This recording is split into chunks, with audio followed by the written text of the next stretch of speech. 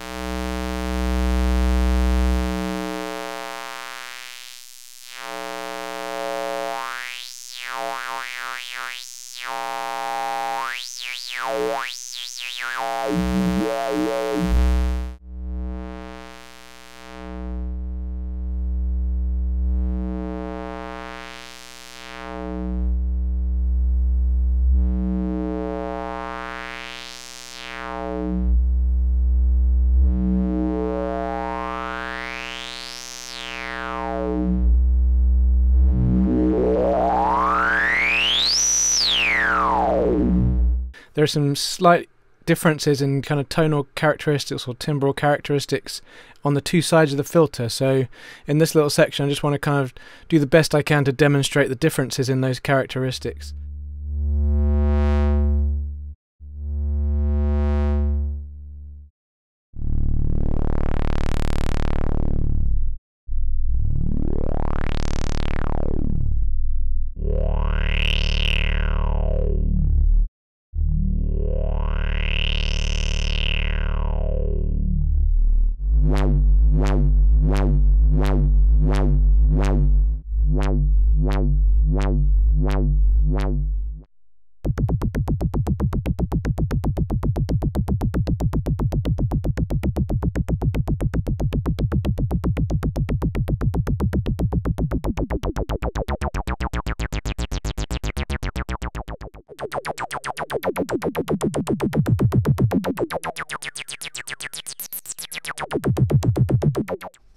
Where the Sara Vcf gets really interesting for me is these outputs here, these notch filters as they're called. I don't know why they're called notches because they're not notch filters, but they're called opposing filters.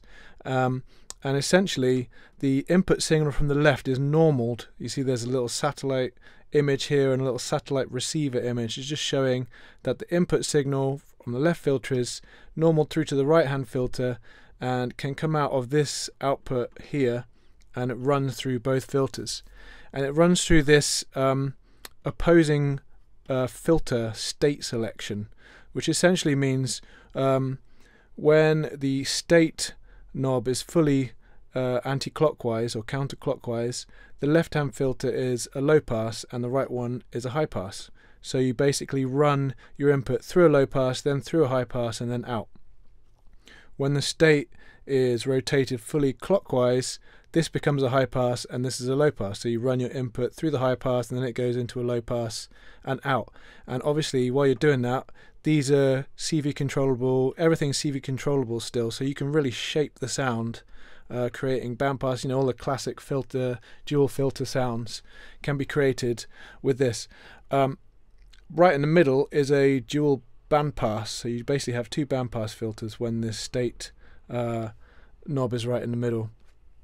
The state is CV controllable as well, so not only the frequencies of both filters and the resonance, but also this state control of the opposing filters is also CV controllable. Anyway, let's dive in and listen to what that sounds like on various different modules.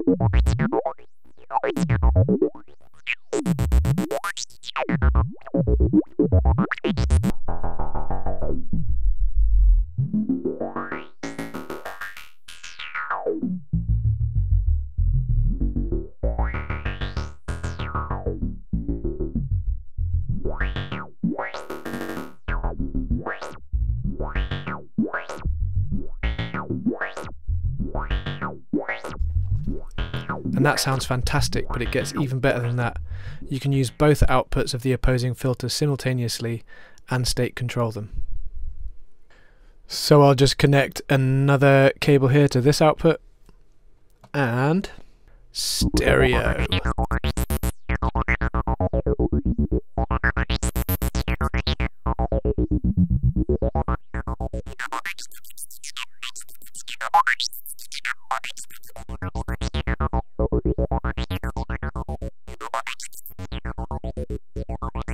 When you use CV to modulate the state control, the knob becomes an attenuator.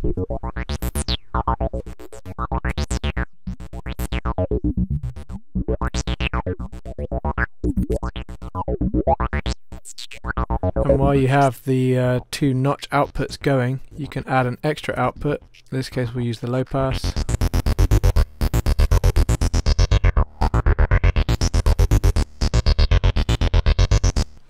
Okay, let's try running a signal from the Basimilus Teritas Alta. I use this Oxy 1 sequencer. It's running straight out at the moment, so it's just mono. But take a listen now if I switch it into the twin filter. Now it's going through both filters. They're both being modulated. The cutoff frequencies, and I'm also modulating the state.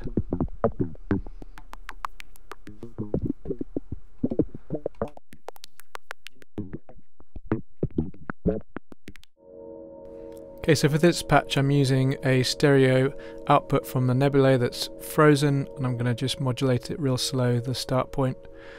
It's going stereo in to the Sara Vcf and then low pass out, and as I move the filters around, it will move the image around in the stereo field.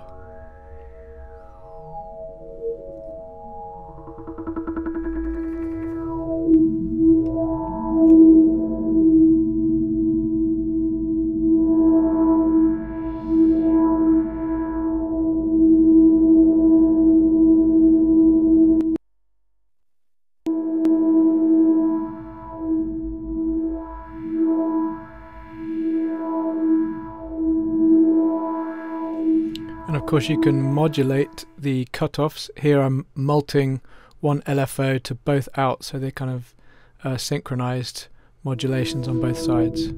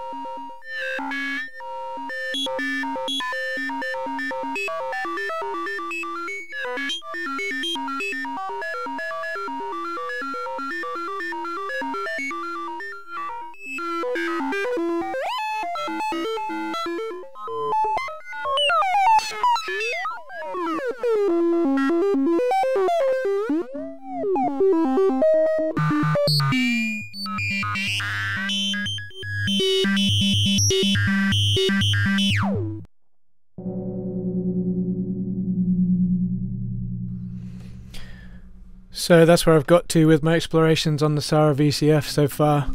There's so much more to explore. There's a lot more self-patching stuff that can be done that I haven't really tried yet. But hopefully it gives you an idea of the flavour, kind of what the filter sounds like, and also its use kind of in manipulating the stereo image and being able to move sources around. I hope you found it helpful.